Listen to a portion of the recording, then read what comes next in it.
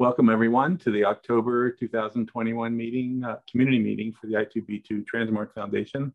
My name is Rudy Potenzone and welcome you. Today we have an agenda as such, and the highlight for today is going to be a presentation by Kavi on some work he's doing and planning for I2B2 in India. We'll also have some updates on our symposium that's coming up. Give you some highlights of what we're going to be talking about at AMIA in a couple of weeks, another week or two. And just a brief reminder of how to get involved with the various things that we're doing in the foundation, and then open discussion. As usual, if you have a question, comment, please leave it in the comment window. We'll keep an eye on it and we'll try to get everything answered as we go. But there'll definitely be time at the end for some questions. So let me introduce Kavi, who is going to talk about his work and plans in India. Okay. So I'm going to talk about this experience about doing this work in India. And I should probably begin with the last slide first. That you've Sean, Sean who's leading, the face of the effort in India, and we've got Love Patel, Sham, Ashok, a lot of people from the I2B2 community, and Dell and Amazon, and support from startups in India. So the whole lot of people working on this, and I'm going to share our experience over the past few months and the lessons learned, and our thought process about this engagement. And it's an open thing. It's more like a conversation. I would like to have your feedback and thoughts about whether we should do things differently. But this work is not like India limited. It's like it's about taking the work to the bigger community than what we have. It's about expanding the community. Okay, so with that context. So here is where we are, right? So this is the map of the world. And if you make a mental map of where I2B2 is installed, where it is used, I2B Transmart toolings are used, you'll notice that it will mainly be in the United States, Europe, and a few other places. But the world is big. And so why not? Why is it not there at other places? And why is it not being used by the medical community? And so those are the questions. And we asked, and as part of those questions, when those questions came up in the context of COVID and the 4C project, and at that point, I was in India and I started reaching out to hospitals, and whatever has happened is a follow-up of that. So one thing you notice is when you look at the map of the world, that there are particularly dense regions like in Southeast Asia, in Africa, there's been a lot of density of population. And they're developing nations. They may not have that IT infrastructure that we have here. They may not even have the public health infrastructure. So they have, so it is emerging, and they are beginning to adopt electronic health records, and they are being available now. And they can be leveraged. So it will be a big deal to have an I2B2 installation, an I2B2 used over there than it would be over here. Okay. So there are three use cases that we are engaging in. Now, the first use case is a research consortium. That can we create a consortium in which a group of hospitals come together and they share, they organize their data in the same format, and they use the same analytical software or same analytical script and come up with results and together write up. And because it's across sites and the analysis across sites, the findings will be generalizable. So this model is really pioneered by the 4C community. Griffin has written a lot of the script for 4C. about creating that, helping come up with the data model, and even the analytical software the 4C community has come up with. So this is a very generic picture. Can we do this in the Indian setting? So that is the research consortium use case, right? For 4C, can we get them to participate in the 4C use case on COVID? Now, the second use case is the original I2B2 use case, right? Even if they can't, do this whole stuff, do the whole thing, and will I2B2 be helpful for them for doing similar projects, for even just standing up and helping the research infrastructure, right? So if you have, instead of COVID records, have all patient data loaded into I2B2 and opening up the population query interface, that's I2B2 web client, internal to the institution, will it help the research effort at the institution? So that's the second use case. And the third use case is in which one of the member sites is a government entity. And whether it's a town level or state level or country level, will it have any value in being able to do population queries, and will it lead to any actionable public health insights? Right. So there are these three use cases that we put our efforts, we are chasing. Okay. So any questions at this stage? Seeing none, let me move on.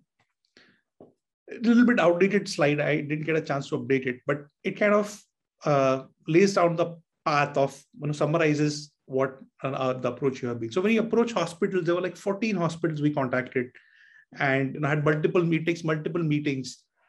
And then usually the hospital leadership has to be on board, and they need to approve.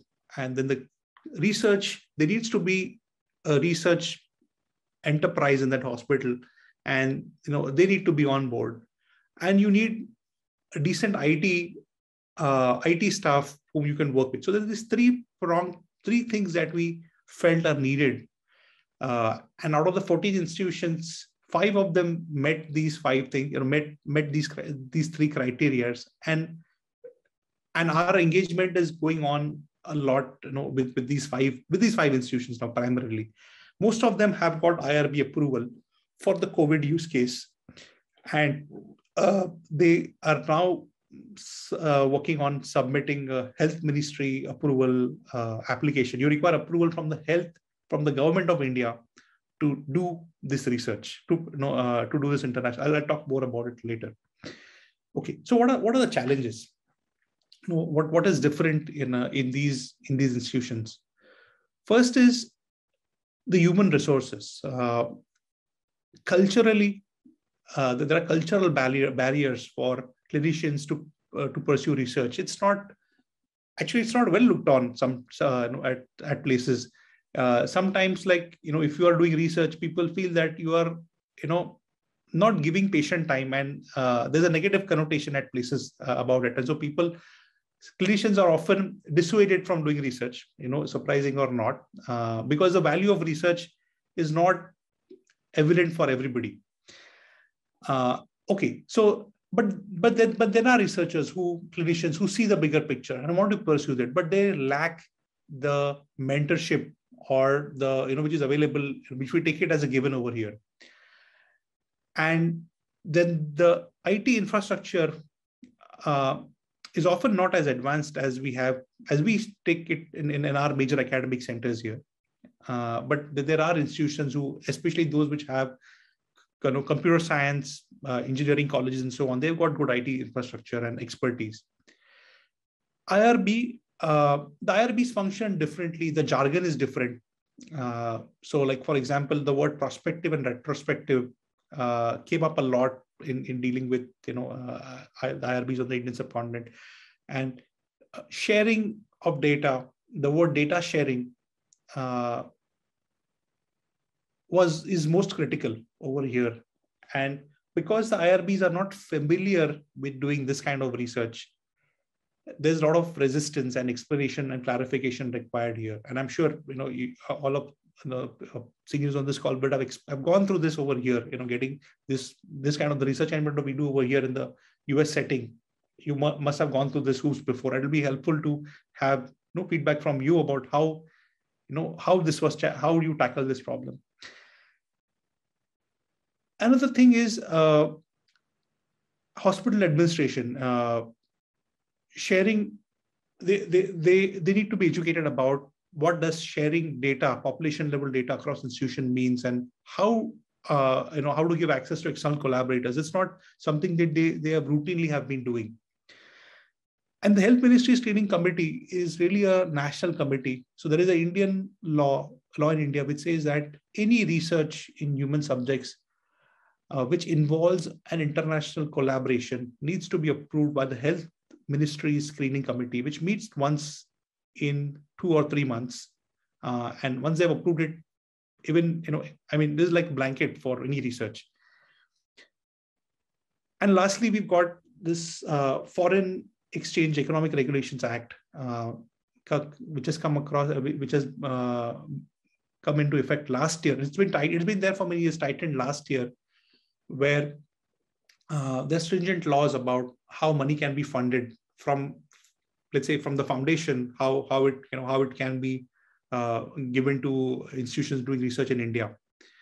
And obviously there is a need for funds. That is like the primary challenge for what is the research, overall research limitation in the developing countries.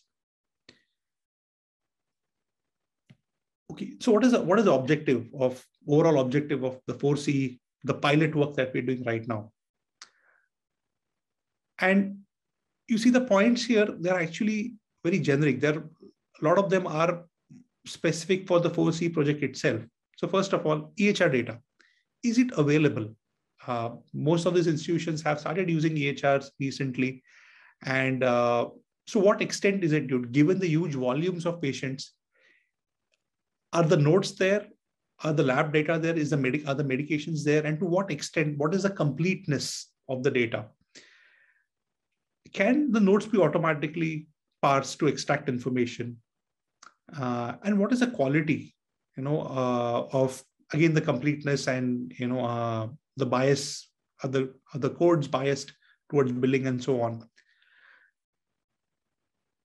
And then the approach, right? The approach that we've kind of adopted, in which a federated approach in which we are expecting institutions to contribute population level data. Now, what can you do with it? So there's a centralized approach in which you have data collated at one place, the patient level information coming into one place, and then you do analysis. That's the centralized approach. And then we've got a federated approach here in I2B2, in what we're doing in 4C, where you have just aggregate level information. So what are the limitations with that? So definitely the promise of this approach is that it is cost efficient, right? So on one hand, we've got the conventional approaches in which some people are prospectively, to answer a clinical question, people prospectively, so they make a case record form and they prospectively follow the cohort to record that information and convert it into a registry. So that has always been the gold standard.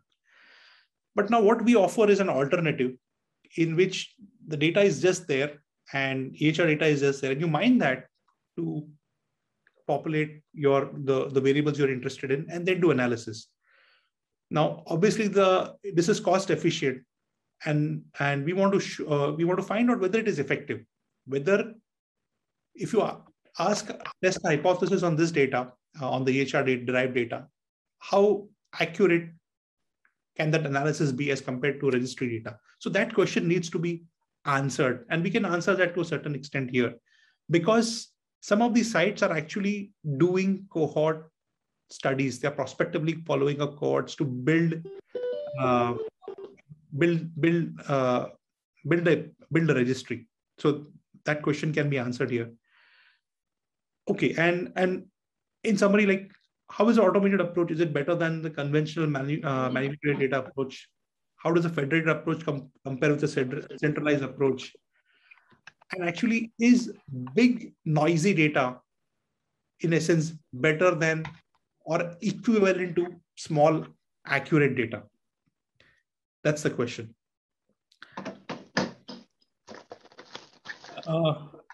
Any questions at this phase, or should I wait till the end? Okay, let me continue.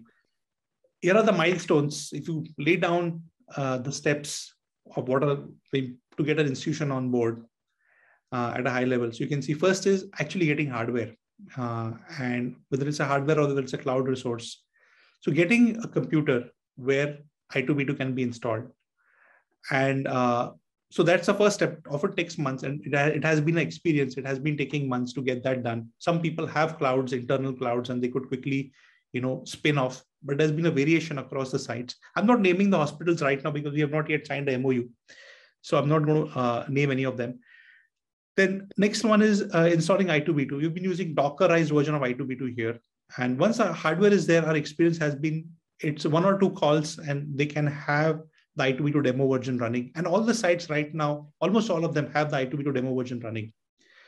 The next step is to load fake patient data. They have got test patients in the EHR and getting their staff to run queries to create dumps of that data. And we're using the new ETL plugin that we have got for loading data here. So that's the step. Many of the sites are at that phase right now, loading the test patient data. And then they have to get familiar with creating user accounts using the admin side of the tool and making that available to the research team so that they get trust and confidence and they feel comfortable with the application. There'll be some period of time required for that. Ethics committee approval. Actually, thankfully, we've already submitted ethics committee, at most places, and we've got the IRB approval pending. So the ethics committee says you can do this provided the health ministry gives you an approval, right? So we're at that phase. And then they'll load the real patient data.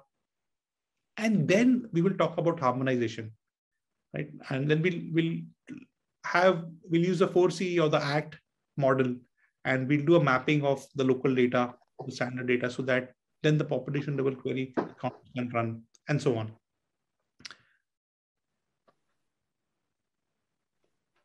Okay, and so Zach connected, when we started, disconnected us to Amazon, and so there is this tussle about on-prem or on in the cloud. So quickly working with the Amazon India team, we have made this infrastructure, we made this kind of architecture about how to be confident that our I2B2 installations are very secure.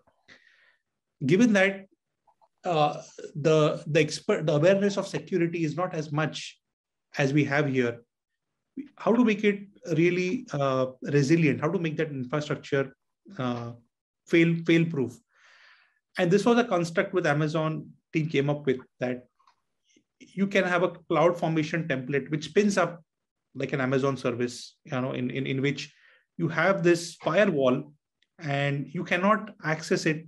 There's no data connection which goes out. The only way to get in is via a remote desktop and an S3 bucket. So there are 2 S3 buckets. One is going in and one is going out. And these S3 buckets are kind of serve as the audit logs. But if you want to put information in, the hospital will put the file here, and it's a write once, read many times. So it's kind of serves as an audit trail of what went in. And then you can access it from inside, load it onto the I2B2 machine, and you can do some computation on it and create derived facts and so on. And then you want to take some analysis out, it has to be using a remote desktop inside. You have to write to the S3 bucket. And this is really Griffin's feedback at this time when we were, his learning from the N3C about, that this architecture came about. And so this is, and we are actually finding this architecture very helpful, even in our work here. In some of the MGB projects also, like what we are doing, we are implementing this, in the cloud work. Okay, and then finally, I want to wrap up with this ETL pipeline. So we've made this ETL pipeline, maybe most of you are familiar with it, in which it's one doesn't need to know the internals of the I2B2 tables for loading data. All one needs to think of loading data into I2B2 is two files, data file and the metadata file. And this is how it looks like. So we got this ETL tab in I2B2. It's more of a learning tool in the tab. But what you could do is you could create these two files. So for example, you're saying, the fact file is patient with medical record number 1 on this date had a GLU of 160. And what the GLU is, you explain in the second file. You say GLU is lab, it's a blood glucose of, test. It's a lab test around blood, and it's an integer. So this kind of the concept file is more of the dictionary, and your fact file is actually, the data for the patient. You supply both these files, you upload them here in the ETL tool, and you'll find that the ontology is automatically created and the facts are loaded. All the internal mapping tables are created on their own. The patient mapping, and you could optionally put in the encounter, number over here and so on. So this is very, has been profoundly helpful for work in India, because then, that long learning curve of getting data into I2B2 is overcome with this. And this is really how it works. So once you've figured out what your format, what your format is, and you're able to produce a SQL, the CSV file, you can put it in the GitLab runner, and which you can set it up to run every night, and it will produce the files and it'll automatically dump them into the database. So it's directly talking to a database. Okay, so the next steps in India are, in this week, actually, we are meeting to submit the Health Ministry String application, long due. So we're going to get that out of the way, and we hope to hear back in the next 3 months. We want to have the MOUs with these institutions signed up. We are working on inviting ICMR to the Indian government for this meeting in November, so that we can talk about that third use case. Having them to work work with us, and having their expertise, and it'll help navigate the regulatory framework.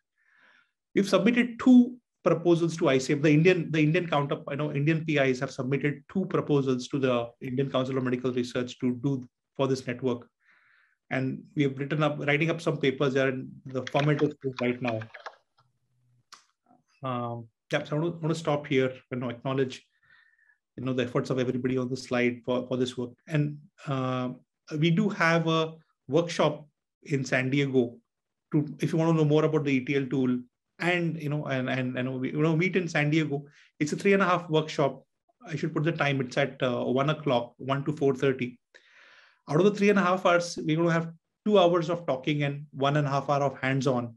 And we're really hoping to have a lot of fun. And it will be great if if you can join in this workshop. Let me stop here and open up for questions.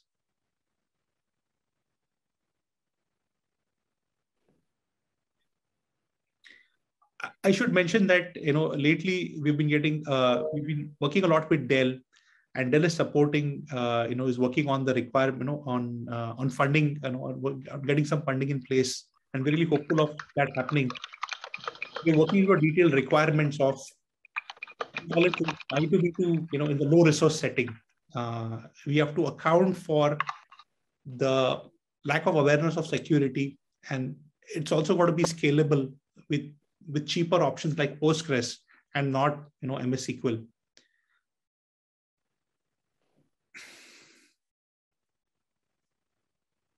Kavi, you've been really amazing leading this effort, and we're looking at many years to come for the impact of what you're doing now, and how this will become a major factor in India and the research scenario there.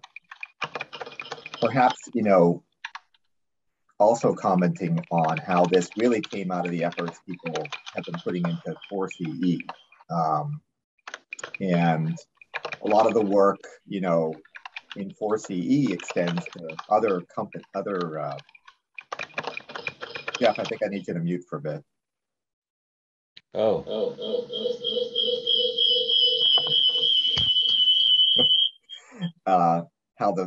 Thank you. How 4CE is really extending into other countries. And so, the way that it's had an impact worldwide has been pretty remarkable. And, the way that these ways that Dell has been able to fund some things in this space has been pretty amazing as well, where, analysis after analysis, Dave Diamond and Canon have been very supportive of the foundation and their ability to do analysis and promote these analyses, across the globe. And so, it's just, but it's truly remarkable how you've been able to pull this together. And really, this is the kind of effort that's, transforms the world. So it's really excellent. Thank you. Can I just, Kavi, I just wanted to jump in and basically echo what Sean is saying. Kavi talked a lot about, the technical infrastructure and how that's going to work. And, that's all impressive and good. But the heavy lifting is working with the government, right? Working with the hospitals and the government and going through all of the bureaucracy that exists to make people feel comfortable. And if we can work with Kavi and help him and support him get over that hurdle, the promise is, and India is one area that certainly would take advantage of this because they have so little when it comes to analytical tools around clinical health data. But, this just has a potential. I'm just really excited about it. And again, thanks to Dell for all the work the support that they've given us to help us get I2B2 to the point where it's easier to install. And certainly I know they're interested in impact, and there's a huge impact here because there's a lot of people in India and beyond. So I'll stop there. Just really exciting.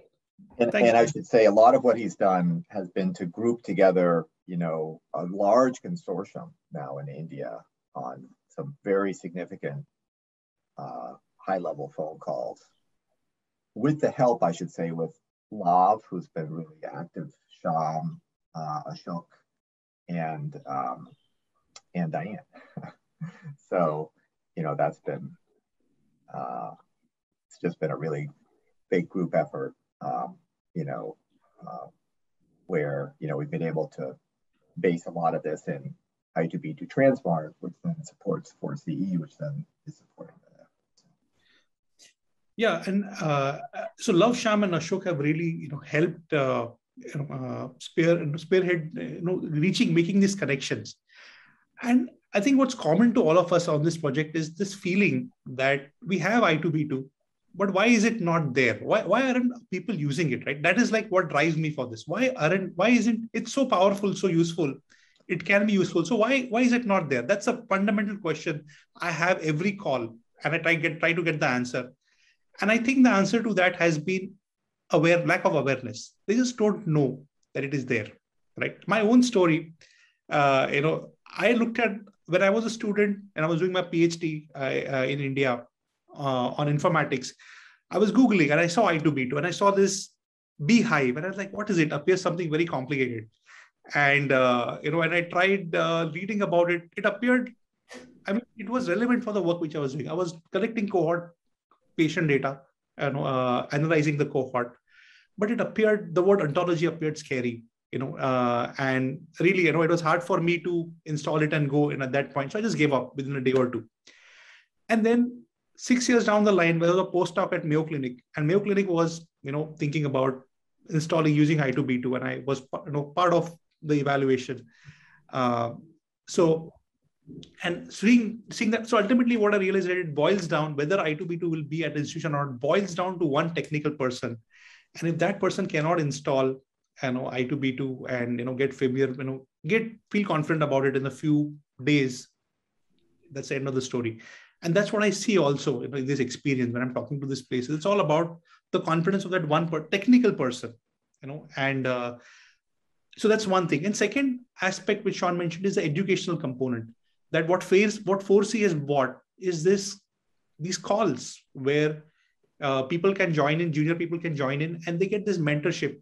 And this really the mission, educational mission of Harvard, that you can think of an idea and you get this mentorship, and you learn by being part of the project, right? It's almost like a tutorial. It's like having you're doing the project. So that is tremendous, having that educational community.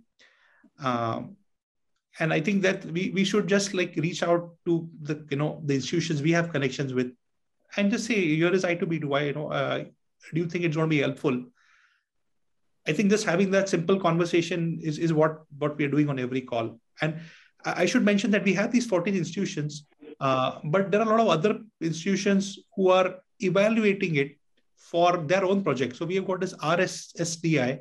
It's a Diabetology Association who wants to do cohort analysis, based on their own EHR, and they're evaluating. They're actually building apps. It's a little bit like a Recover or, that kind of project. They're looking at diabetics in which they're taking patient consent, getting patient data in. So they have been evaluating this. Maybe we should invite them sometime to talk about how their evaluation has been. And there is another project in India, Indian Cancer Genome Atlas. It's the counterpart of TCGA. So the TCGA from NIH is actually guiding this project in India. And it involves not just India, it involves Bangladesh and a few other neighboring countries, in which they are going to sequence 1,000 breast cancer genomes. And they have been piloting I2B2 to connect the phenotypic information. So they have built a breast cancer ontology. And they have been evaluating for the past 1 year now. Maybe sometime we should have them come and present. So looks like they might be adopting I2B2 as a model and the ontology for collecting the phenotypic data. There is this Ayurvedic, research institution, and it's an Indian traditional system of medicine, and they have got patient data, and they have just begun to look at if I2B2 can be helpful for them to organize their data and make an ontology, so that they are aware of what data sets they have got. Yeah, I think that. So I think we need to make this bridge of awareness and connection. People will find it helpful. It's that sell. We need to do. I feel I feel like a salesman in these calls, but I feel like a salesman who is sure that he's got a great product. And if you have a great product, then it's very easy. You don't have to make an attempt to sell, you don't have to make an effort to sell it. Let me just stop right there. Thank you, Kavi. All right, I think we have just a few more updates. Actually, if you could stop sharing, Kavi, and Rudy can share the main deck again. So, speaking of, so I have to say, I love these grassroots efforts. I think that they're the way, really important things happen.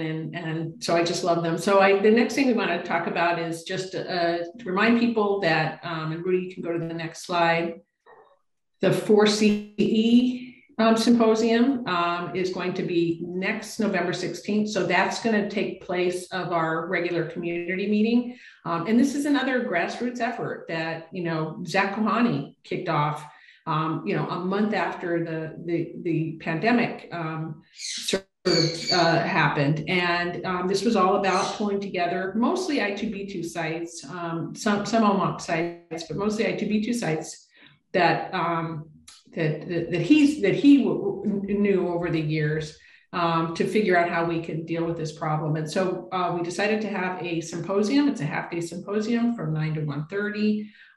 And Rudy, can you go to that link so I can just show people how to register and also the agenda?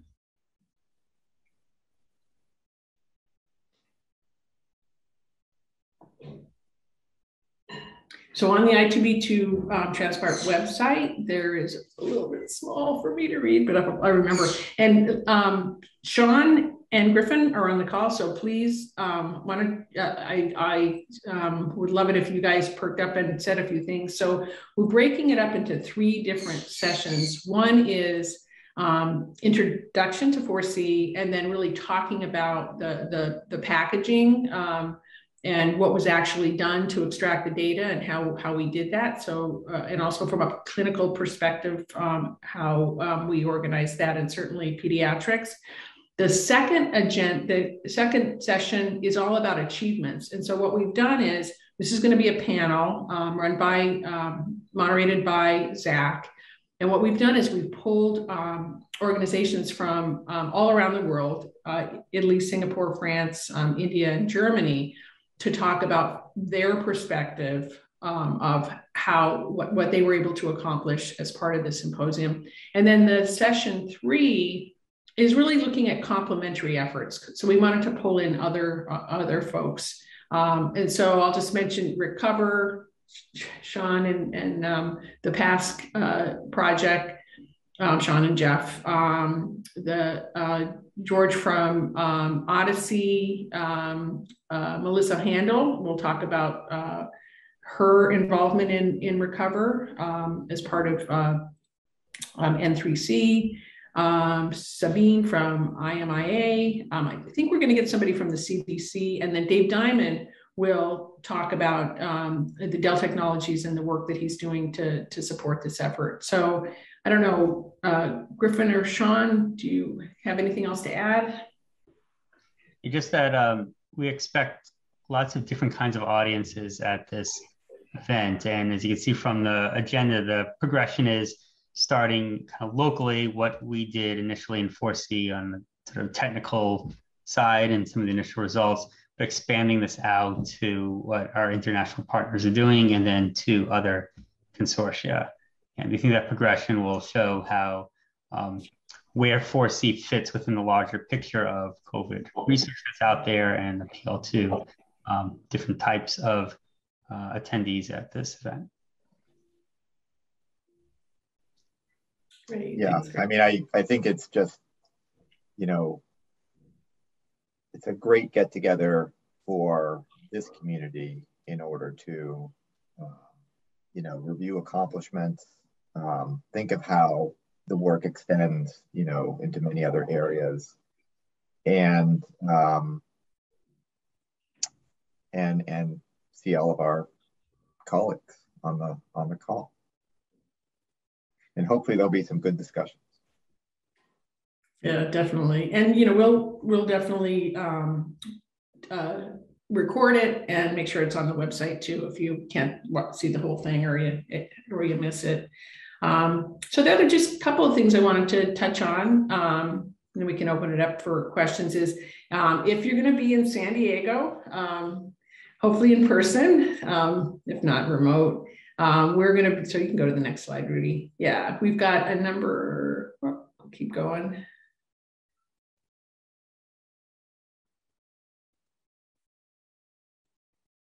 There we go. We've got a number of people that will be there, and a number of sessions. Kavi mentioned the first session that's on Saturday from 1 to 4:30.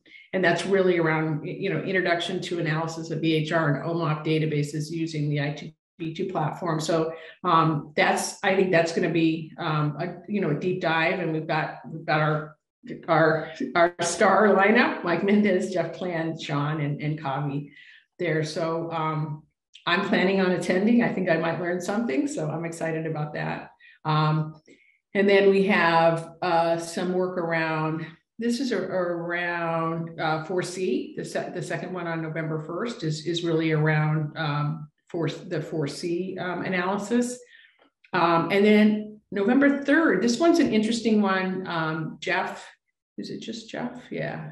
Talking a system demonstration. And this is going to be the work that we've done, actually, that's been supported by Dell in pulling together I2B2 and Transmart, and showing the interoperability between the two. So we're very excited about those. And if you're there in person, it'll just be really wonderful to, to see people, even though we'll all be wearing masks.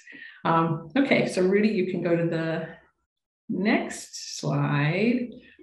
And this is just a reminder that how you can get involved in the foundation. So we've got certainly our monthly community call, but we've got a number of additional working groups and meetings that you can join. So we have a committee on technology that's chaired by Griffin, and that's something that is open to the community. And we have lots of really great conversations about sort of where we're going or where we think we're going, or just discussions around the platforms. Mike Mendez runs the ETL working group that has looked at a lot of different ways of using ETL. The ontology working group is now chaired by Michelle Morris. Hopefully she's on this call. And I think Michelle is certainly a perfect person for this working group, and has really lined up a lot of great topics already. So certainly let us know if you want to join that one. Rudy runs a Transmart project management group talking about the Transmart platform. And then Griffin runs a user interface meeting, and there is a user interface meeting tomorrow at noon. If you want information about any of these, you can click on the link on the website. But a lot of great information. And I think, at some point we might want to think about creating some kind of a working group or user group for the India network. Because I think that if we open that up, and I'm sure Kavi could use, as much help as he can get, because it's a big task. So we may want to think about, other groups. So we're happy to host and help support those. So that was all I had. So I think we'll open it up and just to let you know, we do record these meetings. So certainly join, check it out on our website. So we'll open it up for any comments, questions that folks have.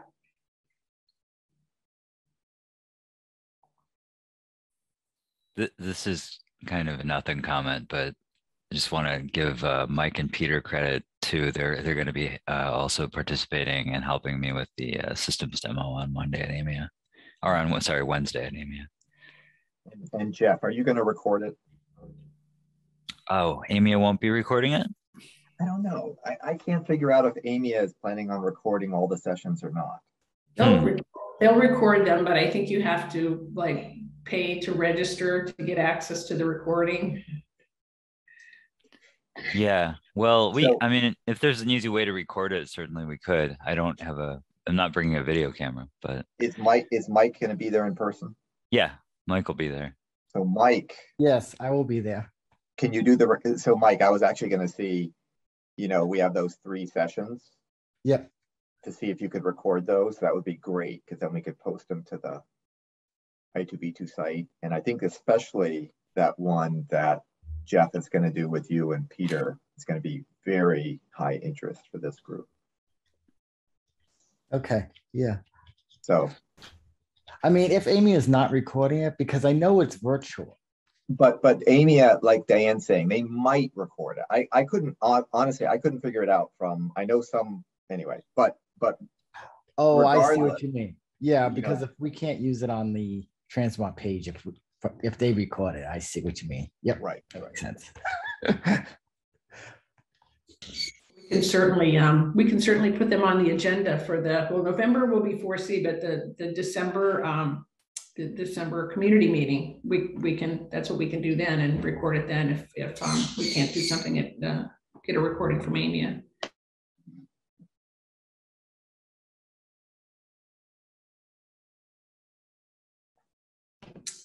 Any other questions, thoughts?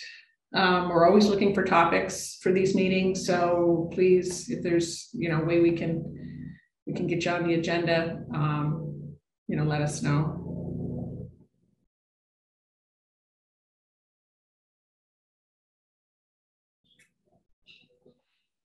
All right. Well, I think if no other questions, I think we'll end now, and wish everybody a great day, and hope to see you next month at the 4CE symposium. Bye, everyone. Thank you. Bye. Thank you.